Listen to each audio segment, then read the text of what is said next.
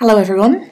Wow, what a change from my last video. This is absolutely crazy. Back when I made my little pineapple one, I think I had something like 8 subscribers, and now it's like nearly 250. So, whoa, that's pretty good going. So, before I start doing all the rest of the stuff in this video, first thing I want to do is say a big thank you to darkmatter2525 for featuring me on his channel, because I know that the majority of my subs would not be here if it wasn't for you. And yeah, thanks for subbing me, people that are watching that have subbed me. If you haven't, then please do. It'd be really nice. And if by some very weird fluke of YouTube you're subbed to me but not to Dark Matter, then go check out his stuff. He's in my subscriptions because he's awesome. So yeah, on with the real content of the video. Now, one of the things that I've noticed a lot, is that there are a lot of people that don't like science or have something against it purely because they don't know what it is. It seems that there are people that believe it's some sort of giant corporation or conspiracy that's trying to either take over the world or overthrow religion.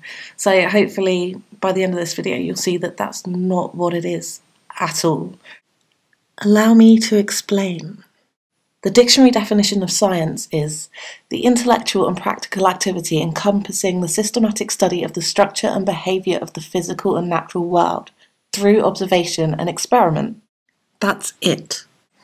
All that scientists are doing is trying to use an unbiased, objective method to find out facts about our universe. The scientific method gives us a fair, reproducible, and most importantly, falsifiable way of finding things out. You start by making an observation and use experience and knowledge to form a hypothesis about what's going on. Then you test your hypothesis to see if you're right. If not, you keep trying to find out what's happening by doing more experiments. Once you can suitably explain a phenomenon, you submit your results. They're reviewed by other scientists to determine whether your experiments and analyses are fair and unbiased. If so, your results are published and made available for others to test as well. Every single experiment and result that science has ever produced is constantly subject to scrutiny. If you're proven wrong, then you keep trying to find out what's right. Science is therefore a perpetual search for the truth. So now that I've explained what science and the scientific method are, my question for theists would be this.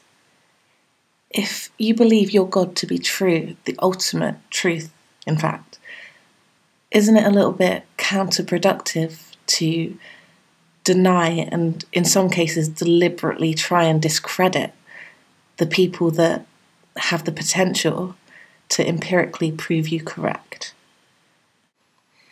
So yeah, that's another video from me done. I'm going to go order a pizza and do some hula hoop.